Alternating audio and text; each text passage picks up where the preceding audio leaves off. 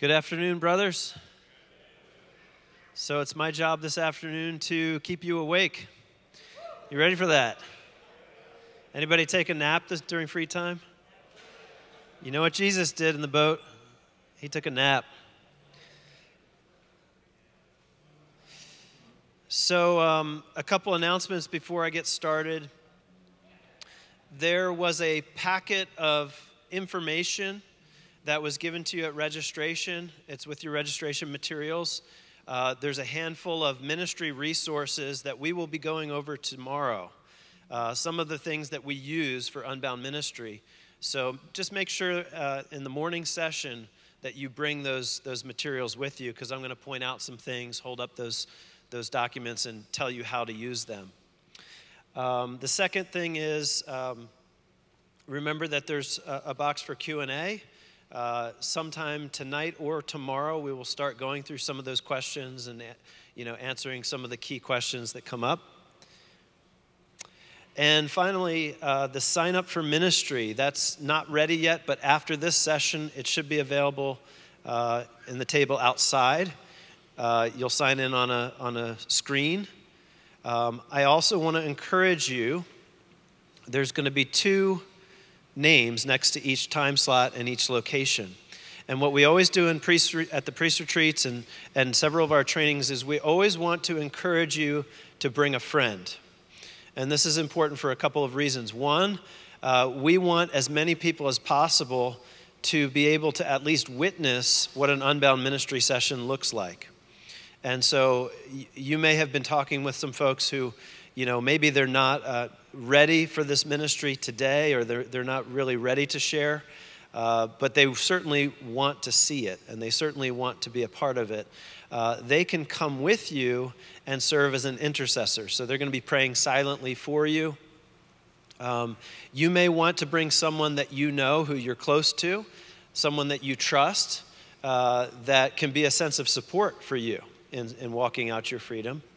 Or maybe you want somebody that doesn't know you, who, someone that you've connected with over this week, that would be great to bring them with you. So try to think about who you might ask to bring with you to your ministry session. We have 19 or 20 people that will be prepared to start ministering tomorrow evening, and then all day Thursday. So we will minister to as many of you as we possibly can. I can't promise you that we will get to everybody. But if you go to our website, which is heartofthefather.com, we actually have a network of Unbound Ministry teams across the country and around the world who are equipped to minister to you. And so you can look that up and see if there's a team near you.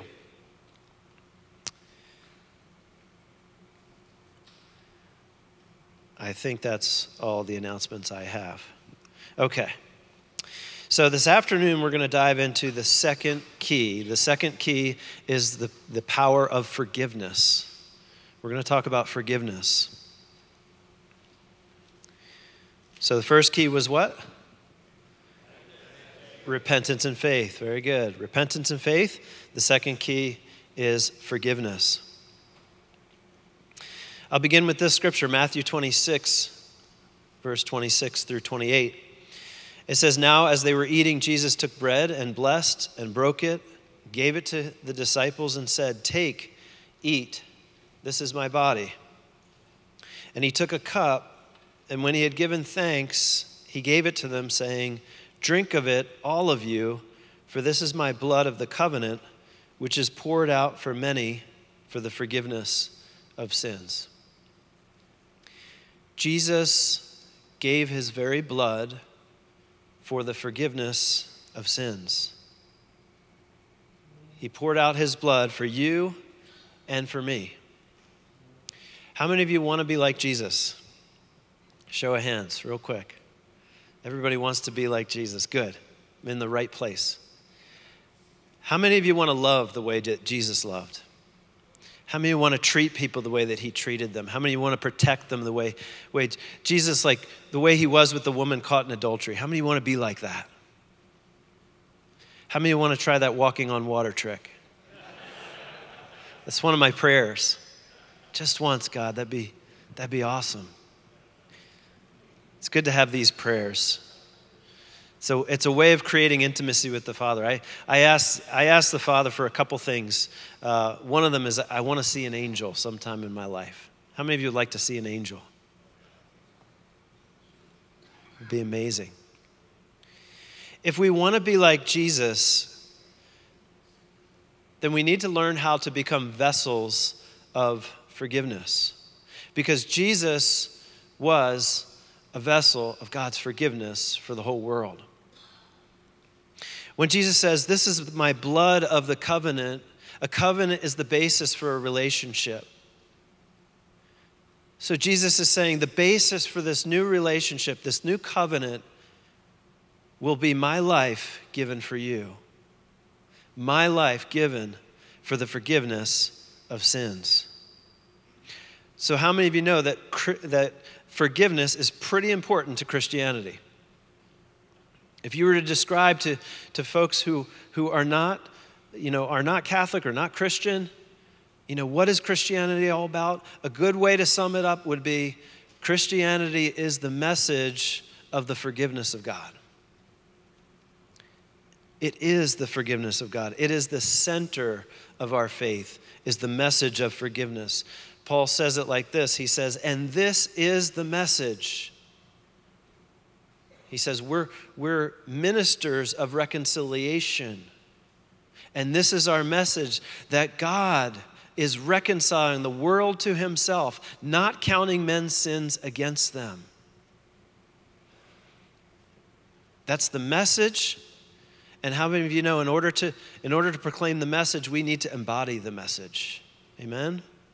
We need to live forgiveness if we want to be like Jesus. Our message is the message of God's forgiveness. It's very easy to preach the gospel and tell people about Jesus. It's very hard to forgive those who have wounded you. They're both proclamations of the gospel. There's also no more powerful weapon than the weapon we have been given than the power to forgive.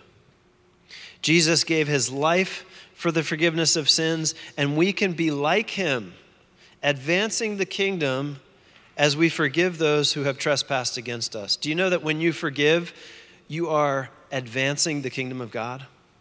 You are making a declaration of the kingdom. We say, forgive us our trespasses as we forgive. To say, thy kingdom come, thy will be done here on earth as it is in heaven, and to say, forgive us our trespasses as we forgive, is really saying the same thing.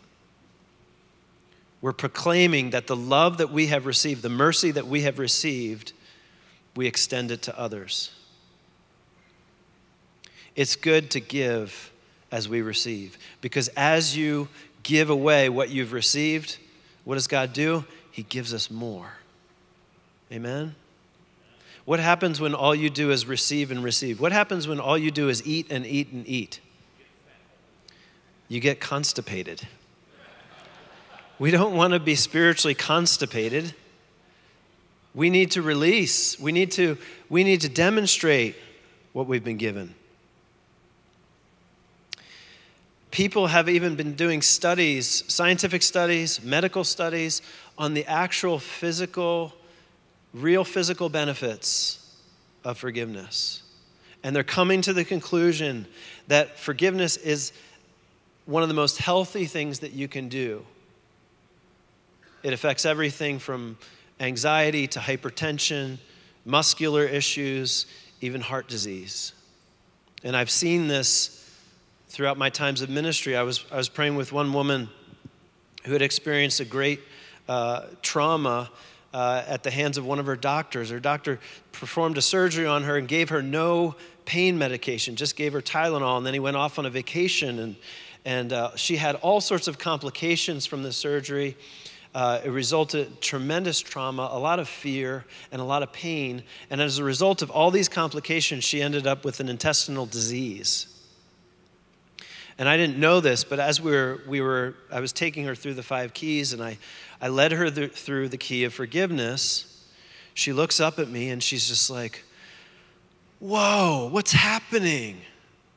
I said, "I don't know, we just forgave." She said, "I'm feeling this heat throughout my whole body." She said, ordinarily I'd be so filled. She had C. diff. She said, I was so filled with gas, I would be like burping in your face right now. She said, all the gas, all the pressure is gone. And when she went home, she verified it with the doctor that the Lord had healed her. It's amazing what happens when we forgive. We open ourselves up to the reception of grace. Another woman came to me for ministry, and she, again, many issues related to forgiveness. And before she came into the session, she was like, "Oh yeah, I should ask him to pray for my feet because my feet have been really, in a lot of pain." Of course, she forgot to ask for me to pray for healing. So she gets amazingly set free. She's just full of joy. She gets back to her seat and she goes, "Oh man, I forgot to ask for healing." And then she looks down and she starts to move her feet, and she realized all the pain was gone. God can do so much in our lives when we open ourselves up to the power of the gospel through forgiveness. We really see it as one of the most important, or the hinge keys, because I would say that the majority of us that find ourselves in spiritual blockages or bondage, it's primarily because of unforgiveness. And I would say that unforgiveness is one of the greatest tactics of the devil. So I want to make 3 points about forgiveness. 3 points. Number 1, why is forgiveness important? Why is it important? Number 2, what is the source of forgiveness?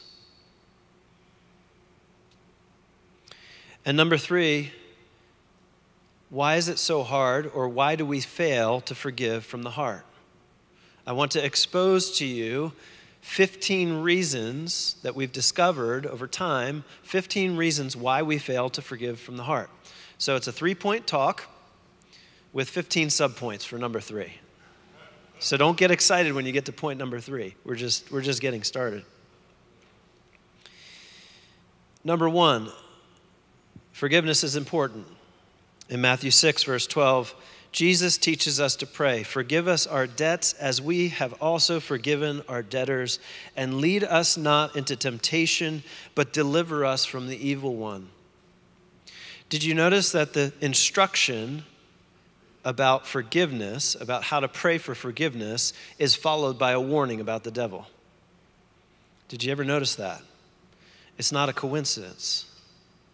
Because the enemy's strategy is to hold us into a pattern of unforgiveness. He goes on and he says, "For if you forgive men when they sin against you, your heavenly Father will also forgive you.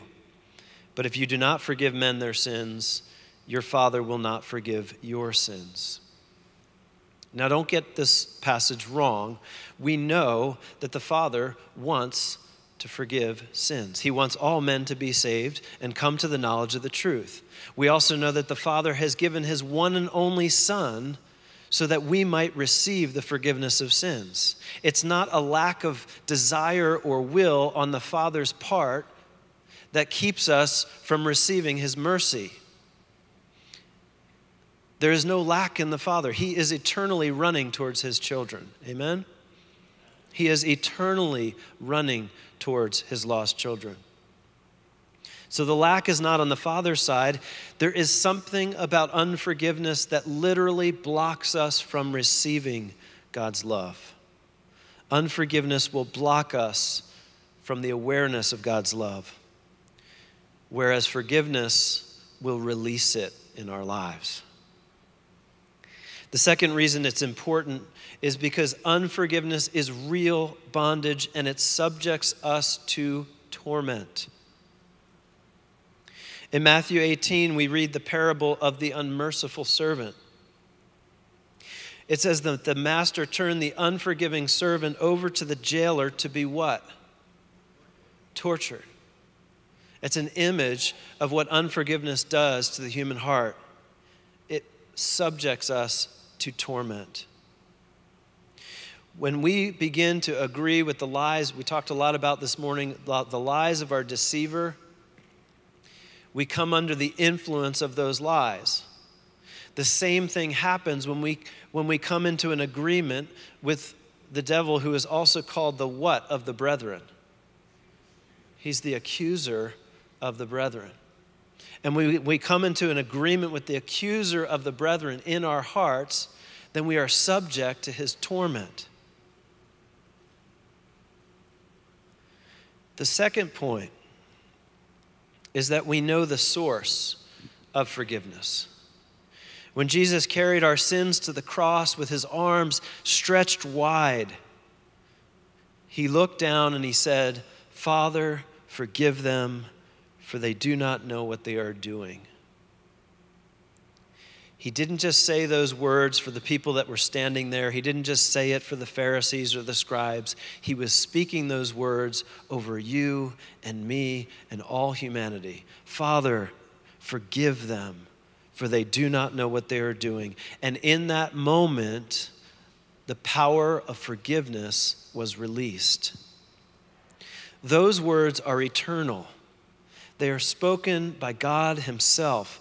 And those words are alive.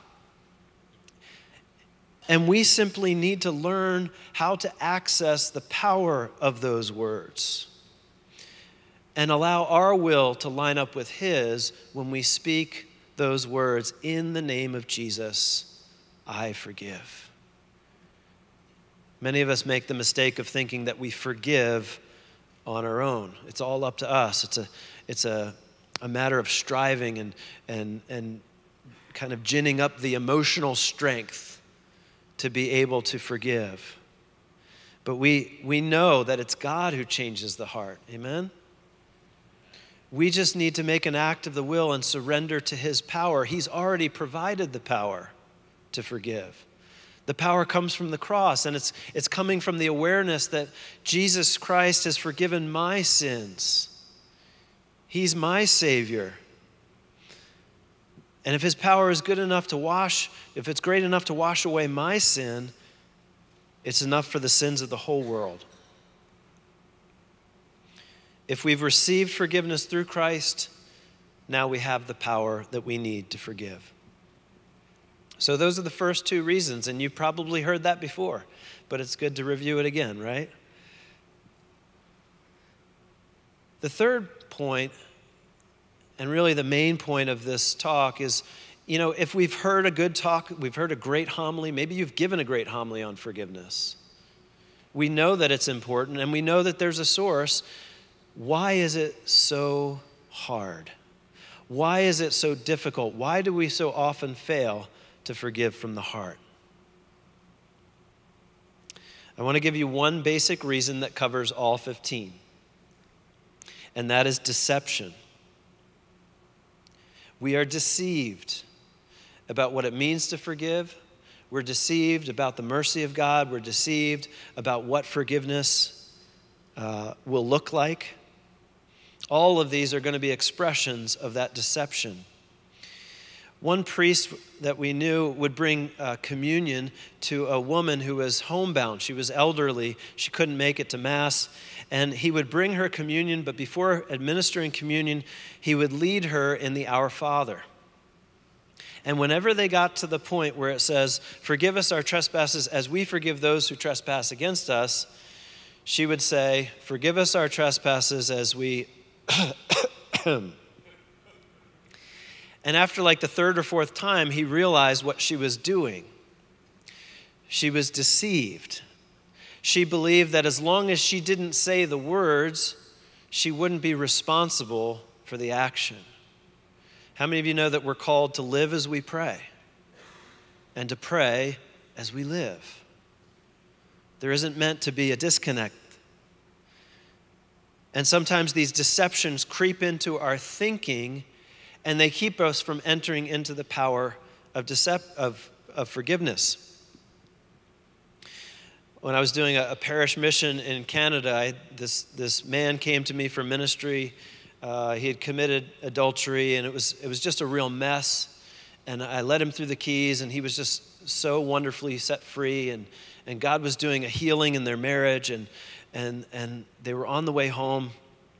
He had brought her to the forgiveness talk, and he said, "Honey, I don't care if you ever forgive me. I just want you to be free. I want you to be healed." And on the way home, she said, "You know, I had all 15 reasons why I wasn't going to forgive you." But then she turned to him and she said, "I surprised myself when I stood up and I said the words, and God gave me the strength that I needed, and I really did forgive you."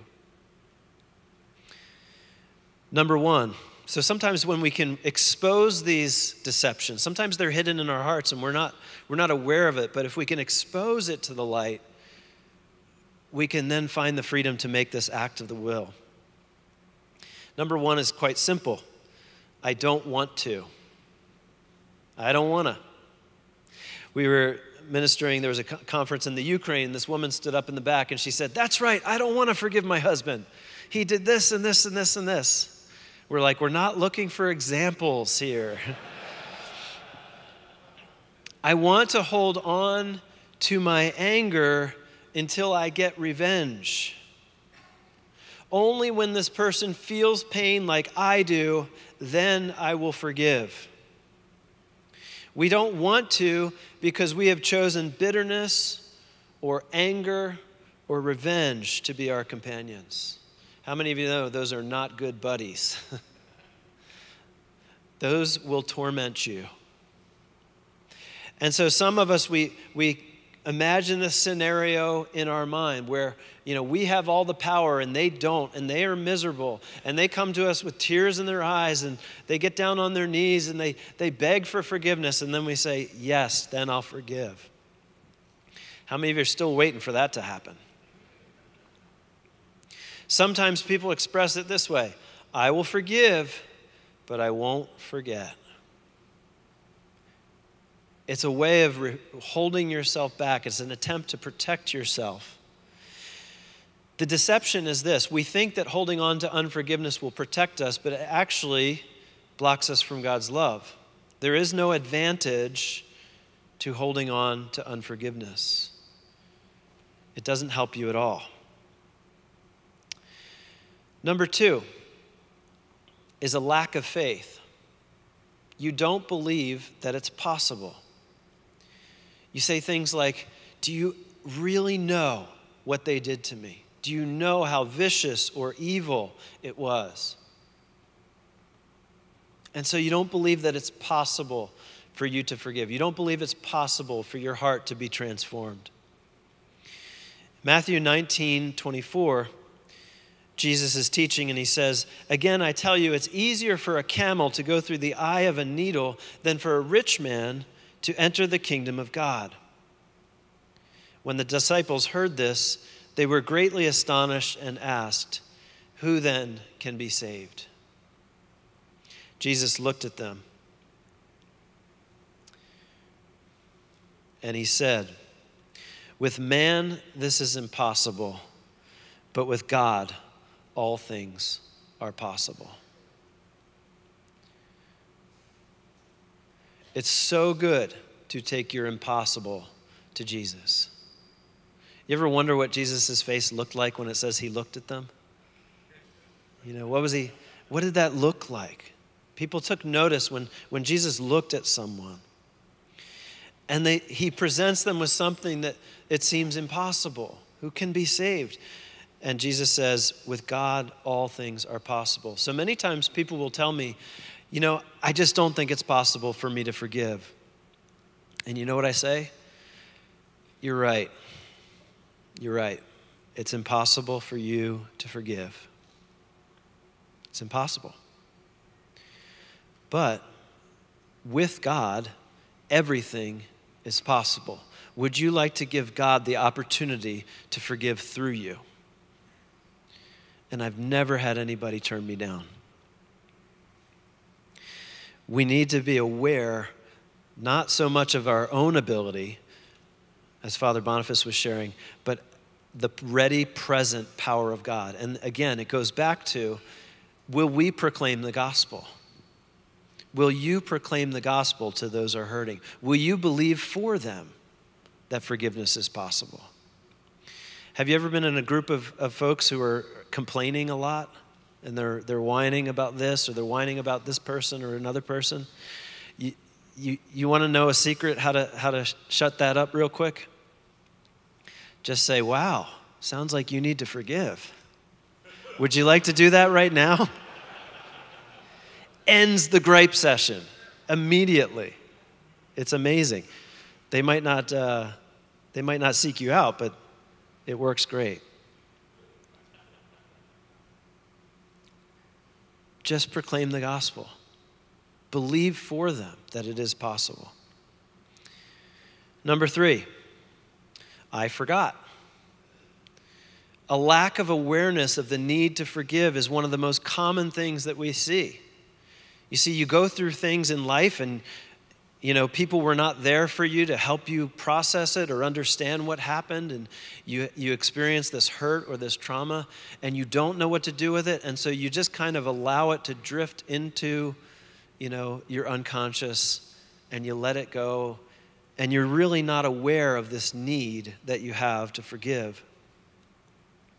And it doesn't really go away, does it? Sometimes it shows up in your attitudes towards certain people, or your relationships going forward, and these patterns that you learn in relationships. One woman we were praying with, we went through the 5 keys, and we said, is there anything coming to your mind? And she said, I see my grandfather. Was your grandfather good? Oh, yeah, my grandfather was wonderful.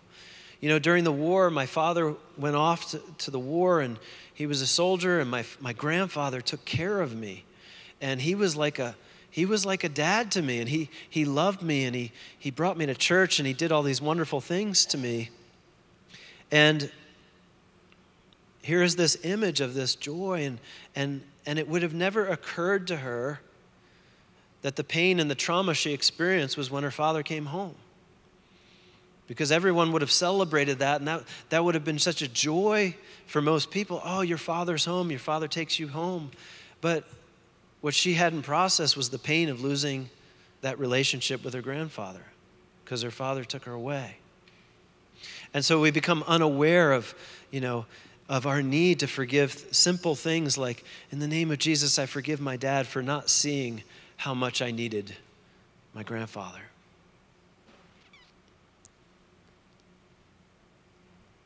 Number 4 is similar. If we don't forget, we minimize it. We find a way to make the pain a little bit more tolerable by telling a story about what happened. After we led one woman through the keys, she still felt oppressed, and someone asked her, is there anyone else that you need to forgive? And she said, oh, well, when I was 12, my cousin tried to rape me, but that's okay because he didn't penetrate me. Now you're thinking what I'm thinking. That's not okay. That's never okay. But you can see how, a little girl who's 12 years old and maybe she was close with her cousin and she trusted him and she has this traumatic event and she just has to compartmentalize it, find a way to make it a little less painful. And so we wrap it in this story. And that's, yes, it may minimize the pain a little bit, but it doesn't take it away. It doesn't bring healing. It doesn't bring freedom. We need to take responsibility for the things that have happened and how they have affected us, and make an act of the will to forgive. Number 5 is fear. And this is based on a misunderstanding of what forgiveness is. Many people are afraid that if they let go, they will be hurt again and somehow more vulnerable to abuse. And so we identify ourselves with anger or hatred or retaliation as a means of protecting ourselves. And we think, if I forgive, then I will be like a big walking target. people will just hurt me again. And I need to carry around this mistrust. For these people, we want to be clear. We want to say this: forgiveness does not mean returning to an abusive relationship. How many of you know that forgiveness and reconciliation are two different things? Forgiveness and reconciliation are two different things. They are not the same. To forgive is to give up your right to be offended. It's to give up your right to hold on to that offense. And it's an act of the will. It's not a feeling. It's a choice. When you forgive, you recognize that no matter how intentional an act may have seemed or how malicious it was, that they did not fully know what they are doing. And we decide to give up our right to be offended. But we do need to protect ourselves from physical, mental, and sexual abuse, and we need to get help. Just because you forgive does not mean that you have no boundaries. Just because you forgive does not mean that you don't seek justice, or you don't press charges, or you don't do the right thing and confront that person. But withdrawing from evil does not excuse us from the battle to forgive the one that brought evil upon us. We often say it like this: forgiveness takes one person and the power of God. Reconciliation takes two people and the power of God. But one of the things I've started to recognize at conferences, and people come back and they tell stories, is that when they do that, when they make that act of the will and they say, in the name of Jesus, I forgive, amazing things actually happen, because I believe that when you forgive, you release God's grace to that person. You are opening the door to God's grace. And many people tell me that after they forgave at the conference or after they forgave during the session, a couple weeks later, that person called them and said, hey, I was just thinking about you. You think we could go get a cup of coffee? It's amazing. The stories, the way in which God is preparing not only your heart for reconciliation, but also the other person. Number 6. You doing okay? Number 6 is the failure to take responsibility. Again, we sometimes put a limit on God's mercy by defining how far it can go. How many of you felt challenged this morning when we heard at Mass that if someone takes your cloak, you're to give them the tunic as well? How many of you, there's a part of you that's like, oh, no, no way. Really? How many of you felt the injustice of that? And what we really want to say is, God, I want to be like you, but I want to be like, Jesus light. Jesus who just gives away the cloak. Or Jesus who just walks a mile. How many of you know that's not Jesus? And Peter is like this. He tries to set a limit on the mercy of God. Peter goes up to Jesus in Matthew 18, and he says, Lord, how often shall my brother sin against me and I forgive him? As many as 7 times? Peter's thinking, I got a good, solid biblical number, 7. That's good enough, right? After 7, done. I wash my hands. He's out of my life. 7? Jesus says to him, I do not say to you 7 times, but 70 times 7. In the Old Testament, the number 7 is the number of completion. It's the number on which it's the 7th day. God rests. He enters his creation, he rests.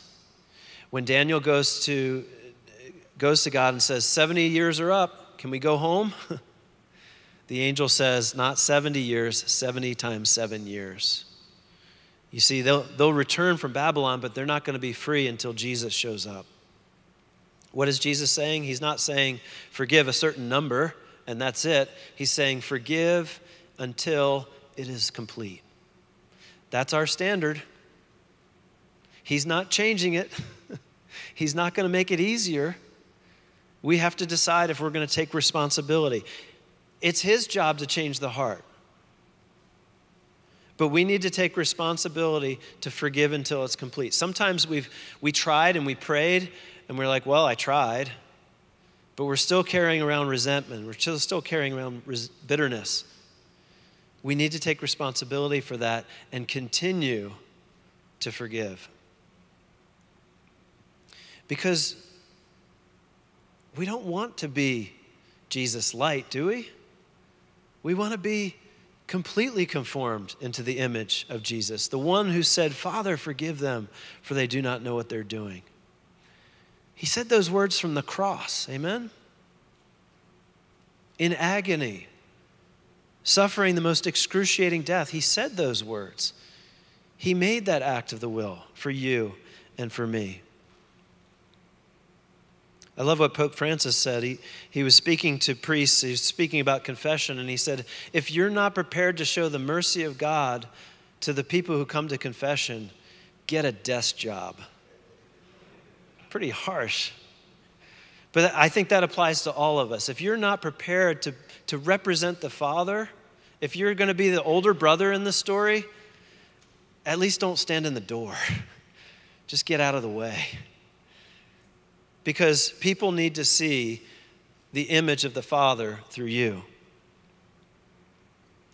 St. Paul, speaking about forgiveness, tells us that not forgiving gives Satan the advantage.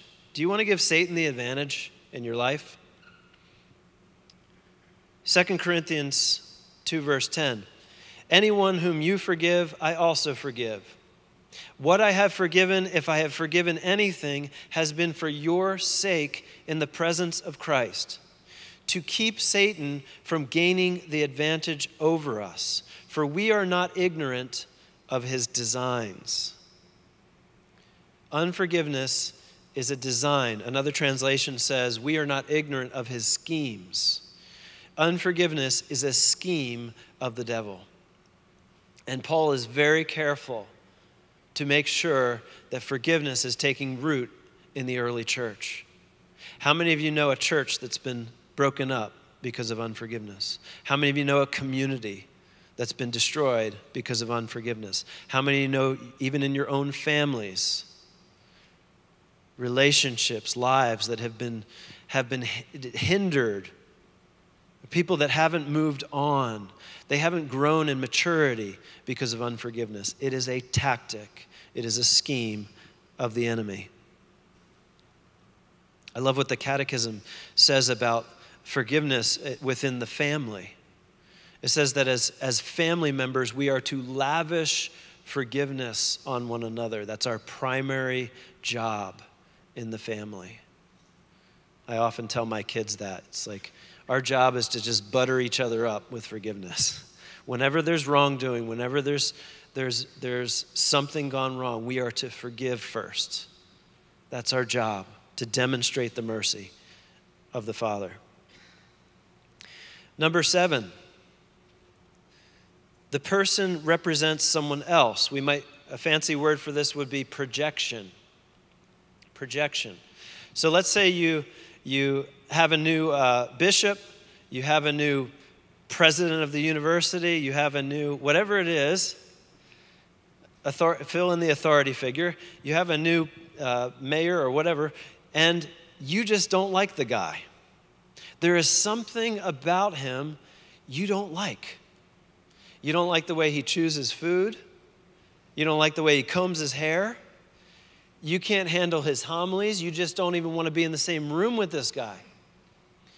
And, he's saying Mass or he's leading a meeting, and you turn to the person next to you and you're like, what's with this guy? And the person says, oh, isn't he wonderful? Oh, we're so lucky to have him as our bishop, and oh, he's the best thing that ever happened to us. And you're like, are we talking about the same person? There's like steam coming out of your ears. Like, don't they see what I see? You see, sometimes, well, I shouldn't say sometimes. I say for all of us, God has a specific plan, and he brings these people into our lives for a purpose. Just as Esau confronted Jacob with his sin and caused Jacob to have to wrestle with God for the blessing, these people are brought into our lives almost like a mirror so that we can see through our response to them what's going on in our heart. Thank the Lord for those people, right? Some of you are thinking that person right now. It could be that the person that you have such a difficult time forgiving, even the littlest thing, might act a lot like or speak a lot like your father who wounded you very deeply, or someone else in your story who hurt you or betrayed you or rejected you in a major way.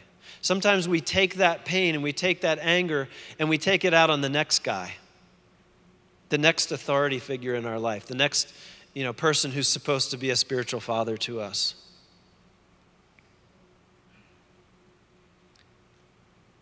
And so God will use these people in our lives to expose our hearts and make us aware of the hidden pain that we haven't dealt with.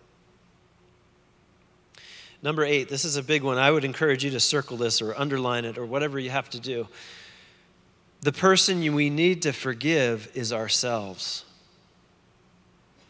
Some people live completely unaware of the fact that they can and they should forgive themselves. Some of us are really good at preaching the gospel to others. Oh man, brother, He can take care of your sin and His love is big enough for you. And you preach that message so well. Some of you are incredible confessors and you know how to just show God's mercy. But then you get home and you look in the mirror and you preach a different gospel. You say things like, "You're such an idiot. How could you do that again? You're such a fraud. You shouldn't have even been a priest. You shouldn't have even entered the ministry." And you find yourselves agreeing with the lies of the accuser.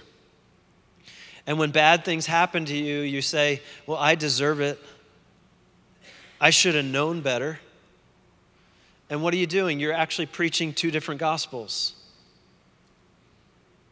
One is for everybody else, but another is for you. And it might never occur to most people that we can actually forgive ourselves. If you can hold offense towards yourself, then you can certainly forgive yourself. And so we make friends with things like self-bitterness, self-condemnation. I prayed with a woman. She had shared that when she had a contractor who was working on their house. They decided to go on vacation. And so while they were on vacation, they gave the contractor the keys to their house so he could work on it. And while they were gone, the contractor took everything from them and then burned down the house. Everywhere I go, I get the same response. Oh, man. And you're thinking what I'm thinking, which is, oh, this is going to be hard. It's going to be hard to forgive this man for doing something so intentional, so horrible and so destructive. But as we led her through the forgiveness, you could hear in her voice, you could hear from her emotion that she actually had forgiven. She really did. But what she hadn't done was forgive herself for being foolish. And when we let her say, "In the name of Jesus, I forgive myself for being so foolish and not being more trustworthy with my possessions," she broke down and wept. Where was the bondage? It was in the bitterness and the anger and the way that she was directing that towards herself. Many parents do this.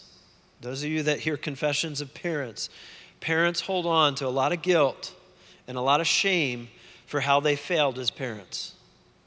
I told myself I would never do this, and I would never speak that way to my children, the way that my father spoke to me. And here I am using the same tone of voice and saying the same things.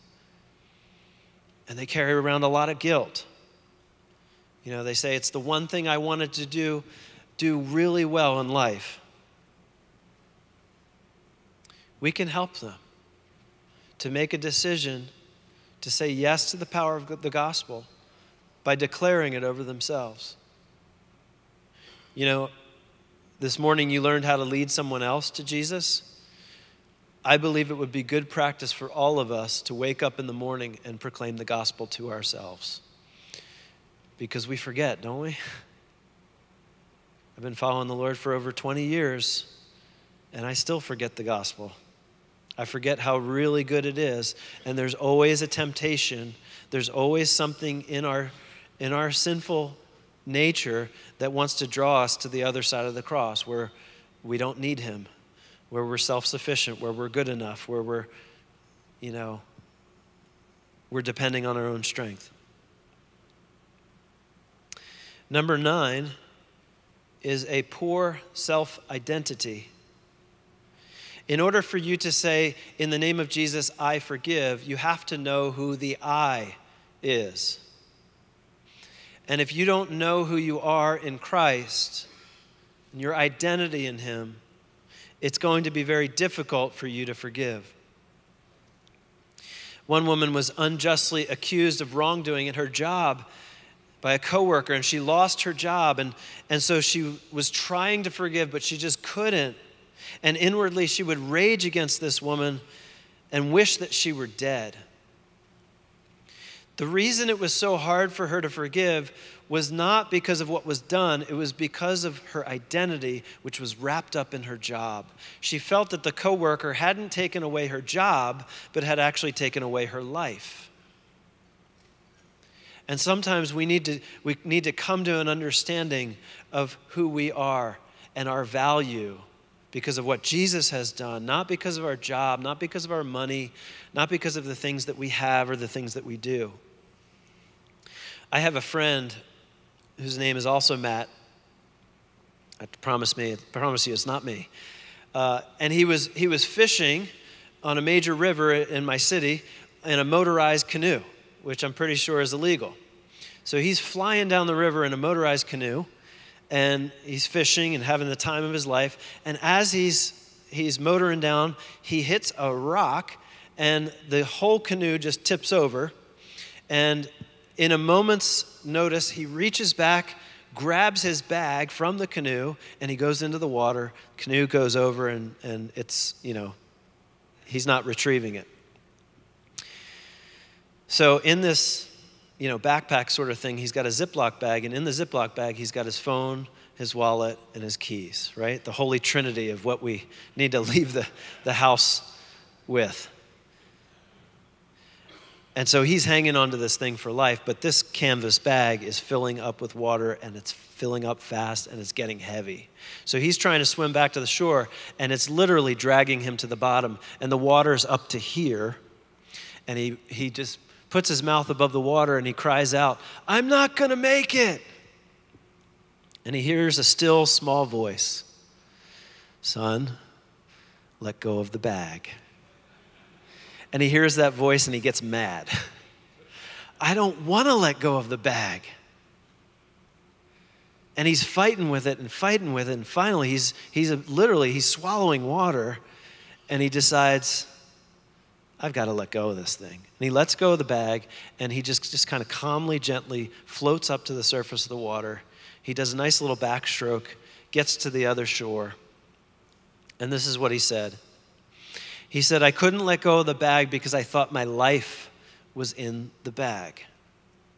And I had to let go of what I thought was my life in order to save my life." Some of us are holding on to things, whether it's our position, it's money, it's popularity, it's what other people think of us, it's our ministry. You can make an idol out of ministry. You can even make an idol out of a commandment of the Lord. I know people that have shipwrecked their lives, on the Great Commission.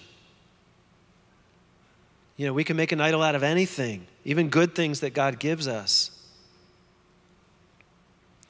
And when we draw our lives from our achievements and our success, and we hold on to those things, when something happens to take that or threaten that, we have difficulty forgiving. And forgiveness helps us to let go of those things and to really say that from a place of who we are in Christ. In the name of Jesus, as a child of God, I forgive you. And so the I is the person who you are in Christ. When we were in England, there was a woman who had been ritually abused, satanic ritual abuse for many years, and her mother was the culprit. And she struggled greatly with, demonic attack, and she would black out, and she would have these manifestations, and she would threaten to kill herself and send text messages to the team, with a knife. And it was just like, it was this overwhelming thing, but the team knew she's going to have to forgive her mom. It was so hard for her to even think about her mom. And what this team did amazes me to this day. Instead of, we're going to take her through the 5 keys, we're going to do deliverance, we're going to do that, they formed a love team. And this love team consisted of 4 or 5 people, and they made a decision that every single day, this woman would receive a text or a phone call or something from the love team, people who would affirm her in who she was. Even if it was simple as, that dress you were wearing today was beautiful. I love what you did with your hair. Or sending her scriptures. What were they doing? They were actually building her up in her identity. She needed to know from a Christian community who she was, because she didn't have a sense. She didn't have a clue of where she ended and her mom began. And it was after a year of this that she came in, she listened to this talk, and later she texted the team and she said, I want you to know I forgave my mom today, and I used all my own words. And that part just blows me away. I used all my own words. Number 10, bondage to evil spirits. It's really important that we understand that there is real spiritual power behind the unforgiveness. So many times, this is the second key, and it's usually after repentance, we'll go to forgiveness. But some people will go to forgive, and they say, in the name of Jesus, I can't say it, or it gets stuck in their throat. And the reason why it feels impossible for them to do that is because they've made friends with all this other stuff. And so sometimes we have to go to the third key, which is renunciation.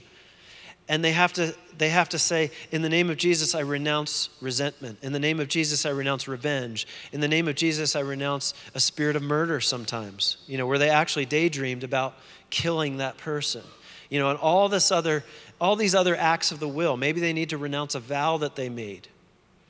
I'll never trust that person again. And so sometimes you need to deal with the spiritual bondage first, and then you come back to it and you say, now can you try to forgive? And they say, in the name of Jesus, I forgive, and they're able to say it. Number 11, I'm not ready. This is going to take a long time. It may take time for you to forgive, and it may take more than one opportunity. But many times we can use this as an excuse to never enter into the process of forgiving.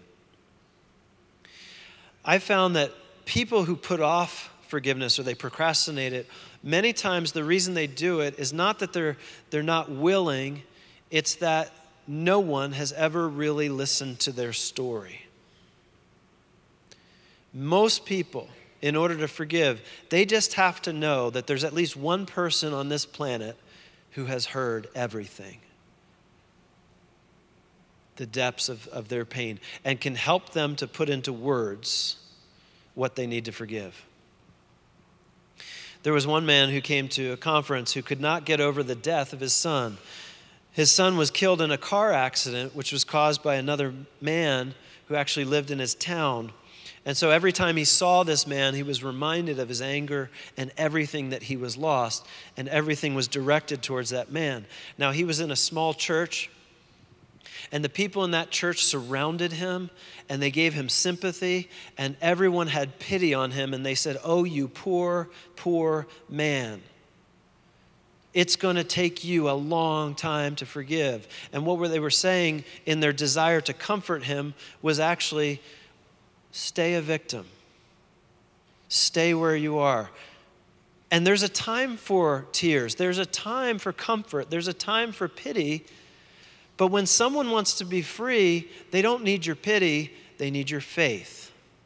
Amen? There's a difference between compassion and pity.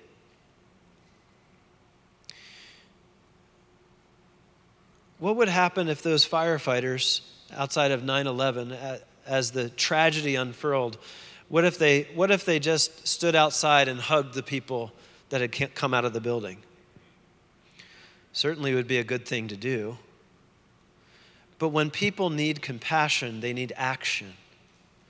If I was walking along the road and you were crying out from a pit, help me get out of this pit. I don't want to be in this pit anymore. And I'm carrying a rope, it would be a tragedy for me to get down in the pit with you and wipe away your tears and say, oh, you poor thing. No, I need to hold the rope. And with Unbound, we have these 5 keys. That's our rope. We hold on to the rope and we say, you can do it. You are almost there. One step at a time, you're going to get out of this pit. And so with this man, he was able in a very short amount of time to just tell his story to another man and then be led, someone who would believe in the power of the gospel and lead him to say, in the name of Jesus, I forgive the man who caused the death of my son. I forgive him for all the pain that he's caused me. I forgive him for all the lost moments that I never had with my son. I forgive him for the pain he's caused my wife and the sleepless nights.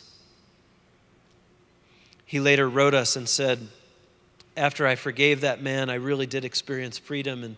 And the next time I saw that man, I went and I told him I forgave him and I embraced him as if he was my son.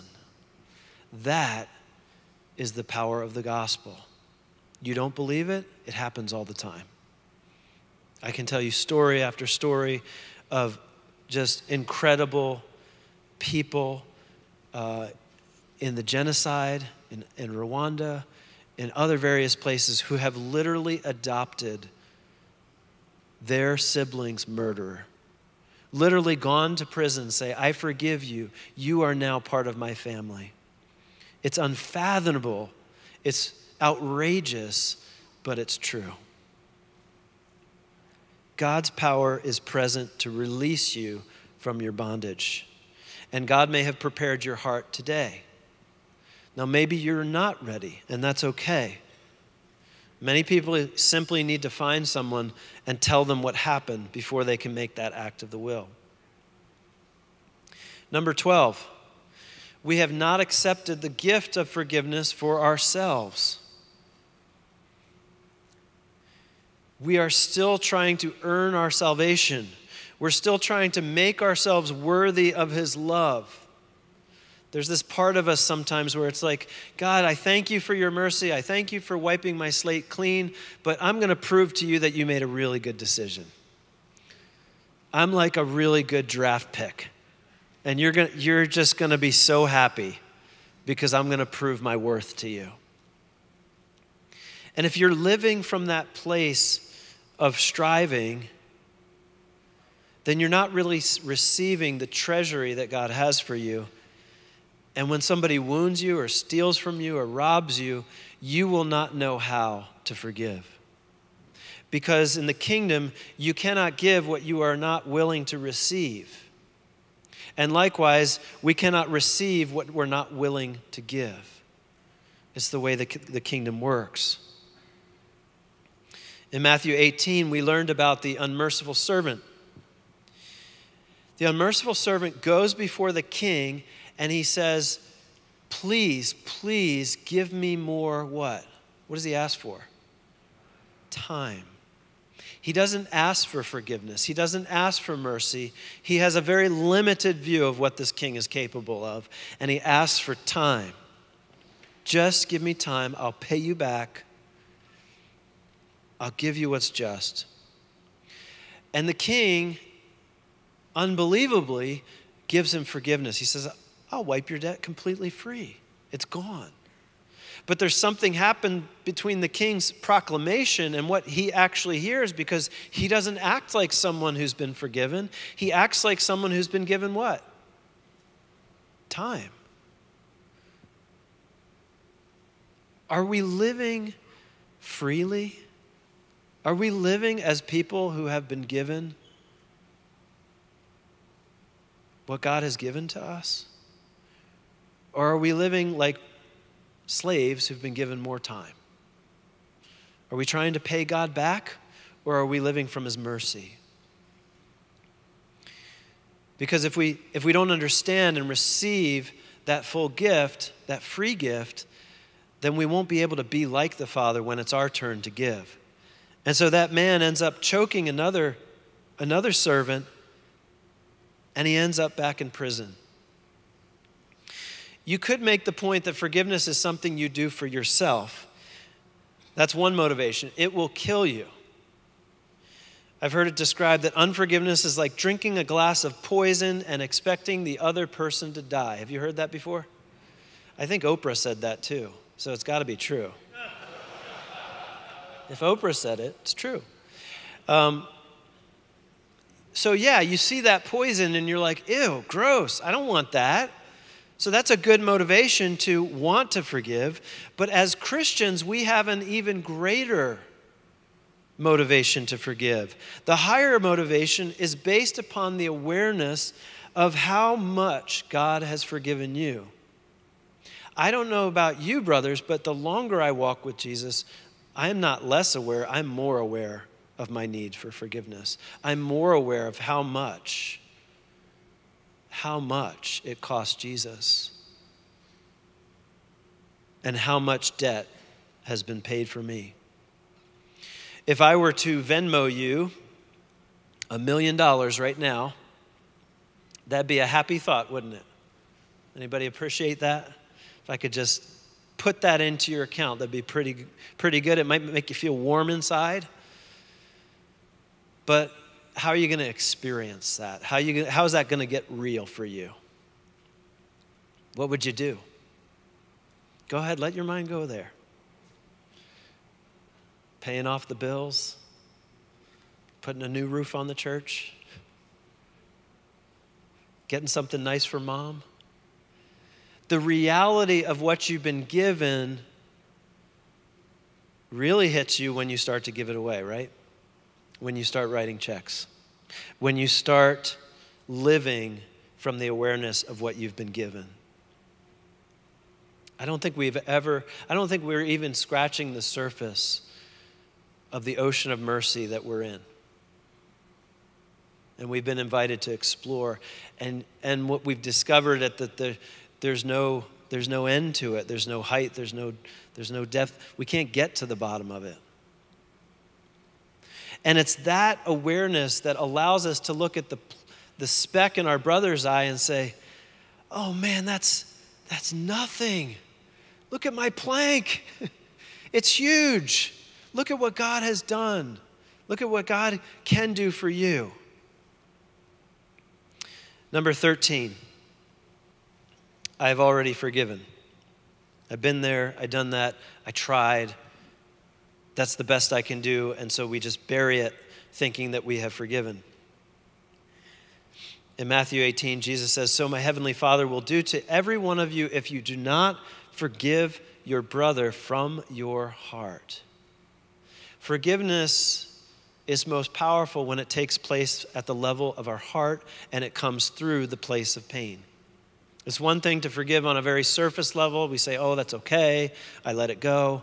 But it's another thing to say, in the name of Jesus, I forgive my teacher for humiliating me in front of my friends. In the name of Jesus, I forgive my friend who betrayed me and rejected me. In the name of Jesus, I forgive my father who said I would never amount to anything. So we need to stick with forgiveness, right? John the Baptist said we need to keep with repentance until we bear fruit. If we need to stick with repentance as a lifestyle, we also need to stick with forgiveness as a lifestyle. It's not once and done. How do you know when forgiveness is complete? It's actually really simple. You know that forgiveness is complete when you can sincerely ask God's blessing on the person who wounded you. Luke 6:27 and 28, Jesus says, I say to you that here, love your enemies, Do good to those who hate you. Bless those who curse you. Pray for those who abuse you. When you can do that with sincerity in your heart, you know that healing has taken place. A lot of times after the 5 keys, I will lead that person to pronounce a blessing upon the person who had wounded them. And I say, thank you. I just lead them to say, thank you, Lord, that I've forgiven my dad. And God, I just ask that you bless him.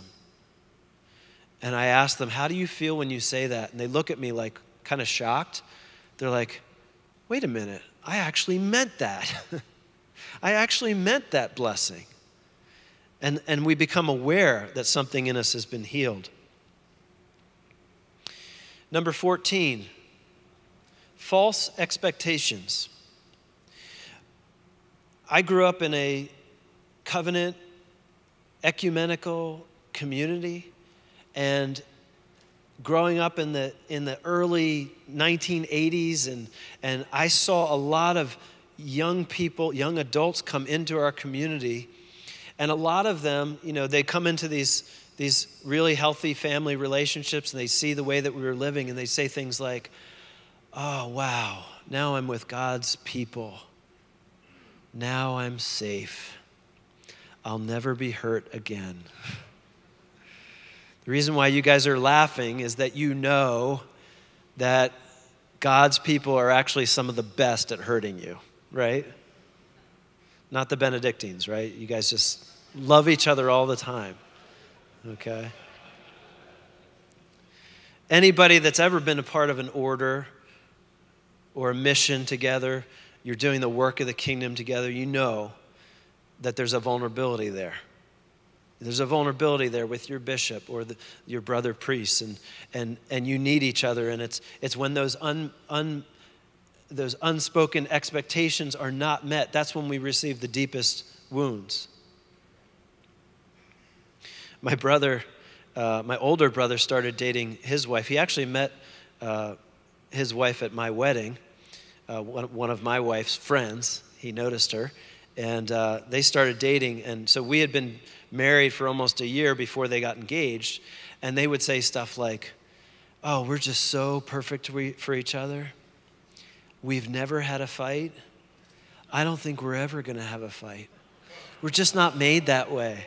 My wife and I are just like trying really hard not to laugh or not to put them down, but we knew what was coming. We knew that no matter how compatible you are, no matter how perfect you are for each other, there's going to be disappointment.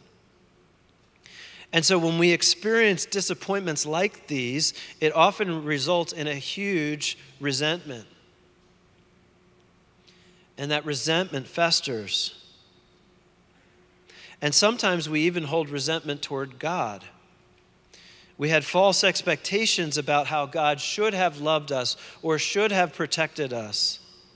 We say things, Lord, I thought if I gave my life to you, everything was going to get better. That's what the guy on TV said. I should have a car by now. And instead, my life got worse. I gave my life to you, and my family rejected my faith. And nobody understood, and my friends left me. And this is a reality sometimes. And so evil comes into our lives, and we begin to blame God for evil. We don't understand his heart. We don't understand his intentions. Now, we do not teach people that they need to forgive God. It's not necessary to forgive God because his intention for us is always good. And he's always loving us, even through the worst of circumstances. And he's always working all of those things for our redemption. But the danger is that when we experience this, the danger is not that we tell God how angry we are. The danger is when we get quiet. I've read all the Psalms, and David's got some spicy prayers, doesn't he? He's got some angry prayers. He's got some out of control prayers. He's got some, God, what are you doing prayers? Have you ever prayed some of those? You know that God's not intimidated by your anger, right? He's not like, oh man, I just can't handle you right now. Please go have a timeout. You're just too much for me. Your emotion is just too much. God wants our emotion. He wants to hear our disappointment. He wants to hear even our anger, because if we express our anger to him, that's actually a sign of trust. It's when we get quiet and when we get distant that breaks God's heart. Because we say, well, I guess I just can't expect an abundant life in Christ. I guess this is it for me. And I'm just going to level off at this point, and I'm not going to ask anymore, and I'm not going to seek anymore. I'm not going to pray for healing anymore. I'm not going to pray for my parish to be renewed. I'm just going to coast, or I'm just going to hold back. And what we need to do with folks who suffer this way is sometimes we just need to let them express their heart to God and say, God, I don't understand. I don't know where you were. I don't know what you were doing when my sister died of cancer, and I prayed that she would be healed, and she wasn't healed. Lord, I don't understand why there wasn't a father in my life. I don't understand. But then to repent. Say, Lord, I know that you're good. I know that you have a plan for my life. And Lord, please forgive me for judging you or blaming you for the evil that's come into my life. Forgive me for thinking anything less than the truth of who you are. You have given everything for me. Number 15, and this is a really powerful one for a lot of people that holds them back. It's a victim identity. When we identify ourselves as a victim rather than a son or a daughter of God. Many of you have been victimized by various forms of injustice. Jesus himself knew what it means to be a victim. He knows your pain, but he never took on a position of helplessness or identified himself as a forever victim. He is our victim. He is our sacrifice for sure. But listen to his words. Tell me if you think he sounds like someone who is helpless or hopeless. This is John 10, verse 18.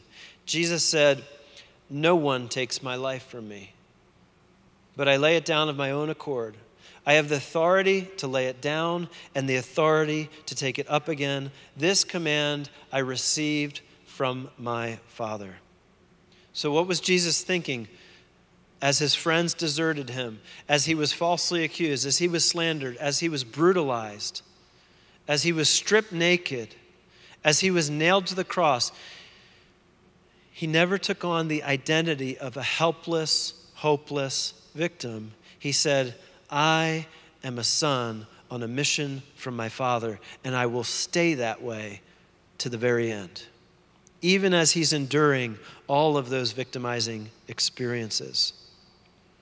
So what is a victim identity? It means you've embraced helplessness and powerlessness, and you believe there's nothing that you can do to change. God, life, somebody else owes me something, and I'm going to sit around waiting for someone to do something about my pain. Sometimes we hold on to our pain and our resentment because it becomes a very nice excuse for the life that we're living. The question we need to ask is, if this is Jesus' attitude in the face of incredible victimization, we need to ask this question: am I going to allow what someone else has done determine how I live? Remember, we're following Jesus. What we see in him, we want in our own life. If he didn't allow his victimhood to determine his destiny, should we? Should we allow what has happened to us determine how we live? You see, when we begin to take up our identity as who we are in Christ, it helps us to overcome helplessness, which brings victory over hopelessness. To forgive means to take your power back, to take back your life. I have a friend who was sexually abused by her stepfather. And she shares her story with you. She said, my mom married my stepfather, and he started sexually abusing me when I was 8 years old. I was terrified. It happened almost every day and even every night. It makes me sick to think of that little girl trying to put her mind anywhere else than where she was. This went on for 3 years. During this time, my mother and my grandmother started getting involved in the charismatic renewal, and they began to talk about the name of Jesus. They told me about God and that he was listening. They told me that I could pray for anything. I was 11, New Year's Eve, and I started praying. I asked God that if my stepfather came to my room that night, he would give me the strength to tell my mom what was going on. I remember, instead of disappearing into myself like I usually did, I got really angry. I believe that God filled me with a righteous anger and the will to fight back. The next day, I got my mom alone while my stepfather was still asleep, and I told her it was the hardest thing I'd ever done. I couldn't stop crying. My mom grabbed me and my brothers, took me to my grandmother's house. She told me I'd never have to set foot in that house again, and I was safe. My mom and my grandmother brought me upstairs, and they prayed with me, and I began to feel a peace. Then my grandmother did something that spiritually saved my life. She asked me if someday I could forgive my stepfather for what he had done. Only by the grace of God, I did. I forgave him that day. So much was lifted off of me, and it was a lot. She shares later in her story how her brother was also abused, and her brother never told like she did, and he was never ministered to in the way that she was. And she sees the huge difference in their life and how he can't feel anything except for pain. And she lives in an awareness of God's forgiveness. She said to her brother, I no longer feel that my stepfather has a hold on me, and I don't find my identity in being a victim. My friend took her power back that day in Jesus' name. The question we need to ask ourselves is this: you may have been victimized, but am I a victim, or am I a child of God in search for my inheritance? Do you want to forgive? The question is it's a matter of the will. It's not a feeling, it's a decision. Let's stand up.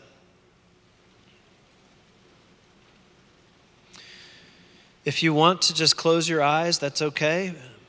But I'm just basically going to ask the Holy Spirit to come. Holy Spirit, I ask that you would just reveal to our hearts maybe just one person who's hurt us, one person whom we need to forgive. And just like with the other keys, this is just practice. It's just giving you practice in saying the words out loud. There's power in our words. So I just want you to think about what that person did to you and how it affected you, how it impacted you.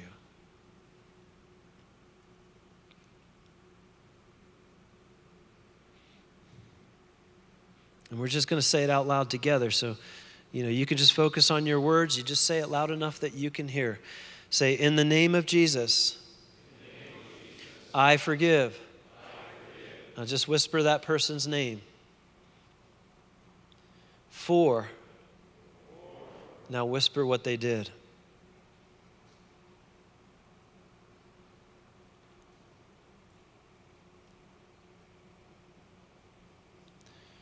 Now, it is possible that maybe 2 people came to your mind. That can happen too. So just in case there was more than one, just say, in the name of Jesus, I forgive. Whisper the person's name. 4. And whisper what they did.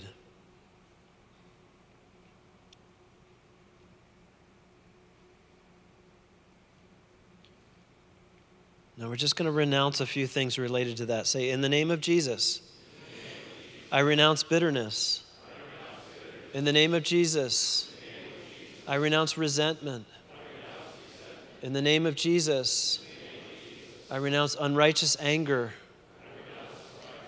In the name of Jesus, I renounce retaliation and revenge. In the name of Jesus, I renounce a victim identity.